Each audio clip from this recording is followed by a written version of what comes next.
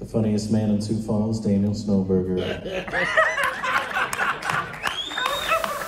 I was telling some friends recently about my war stories about when I used to manage a gas station in Portland, Oregon, in a really bad neighborhood overnights. And on the nightly, I'd get in a fist fight with a drunk bum stealing booze, and I'd get in a fist fight with a tweaker stealing cold pills. And the only reason I didn't get fired is I was the only guy who wasn't stealing. That's the true story.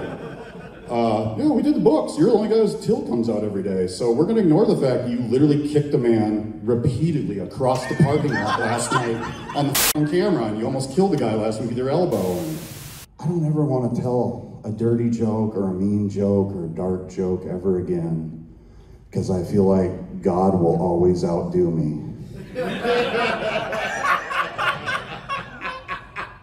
I'm so sorry, God.